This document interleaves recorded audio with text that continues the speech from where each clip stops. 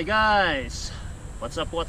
Welcome back to my YouTube channel guys. And guys, puntahan natin ngayon yung Montefiore Windmill dito sa Jerusalem.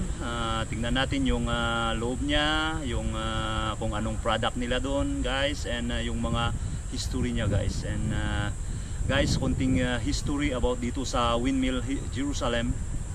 Na vlog ko na to dati guys, pero nagmamadali kasi kami noon.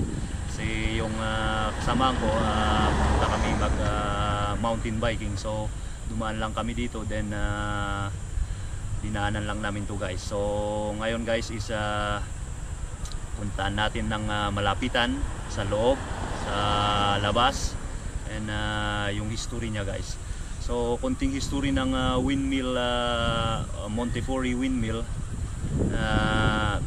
Si Montefiore isang philanthropist. What? Philanthropist. Mga ganun. Hindi ko alam. Paano masabi? Guys, and guys, taga British siya guys, and binild niya to. Ito yung kauna-unahan na binild dito sa outside ng Jerusalem Wall.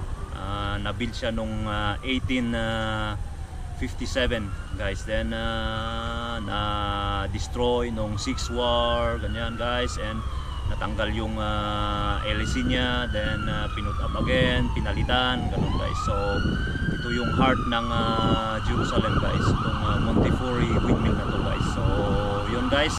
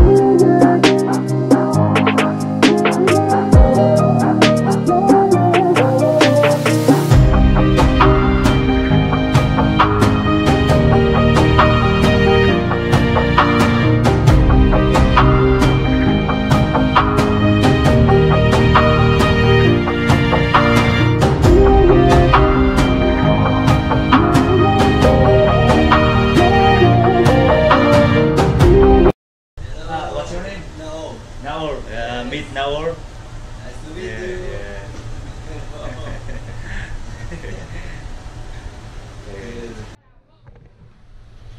Okay guys, ito bibigyan niya ako ng free taste. So tikman natin ang product. We'll taste the product of Montefiore Winery, right?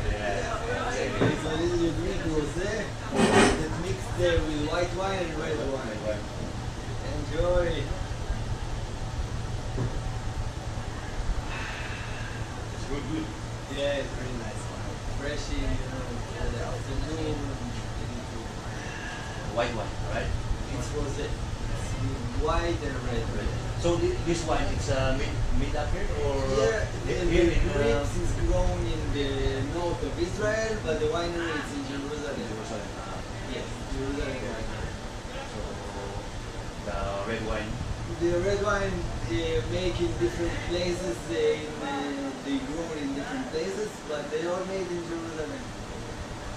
Yeah, you see we have a lot of great kinds of wine. Thank you.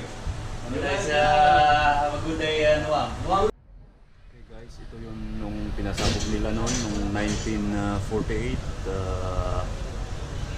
yung war dito sa Jerusalem yan, 6th war I think.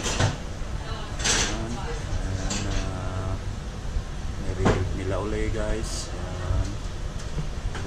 Yung 1968. Yan na ng 1968. 2012. Yan na, pinalitan. Yan na yung kanya.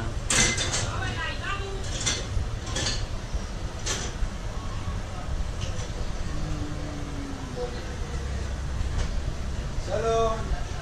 Hi, מצוין, מה איתך? Okay, ito yung white wine na tinikman ko guys. Yan. Ang sarap. Medyo tamaan ng konti. Yung mga wine nila, kung gusto nyong kumuha dito sa wine, ng wine product nila dito sa Montefiore Windmill.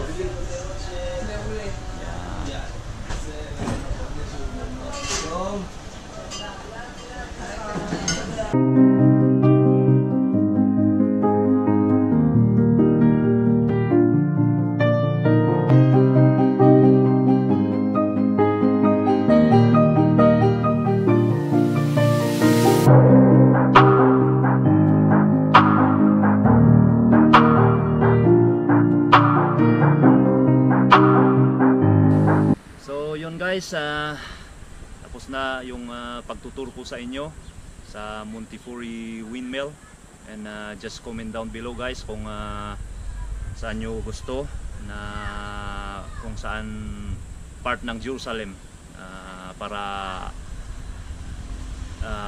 pupunta ako doon para ipakita sa inyo guys. So I hope na nagustuhan nyo guys tong aking video, and please don't forget to subscribe my channel and hit the notification bell so that you will be updated to my next travel vlogs and workout vlogs, and that's it guys. So God bless.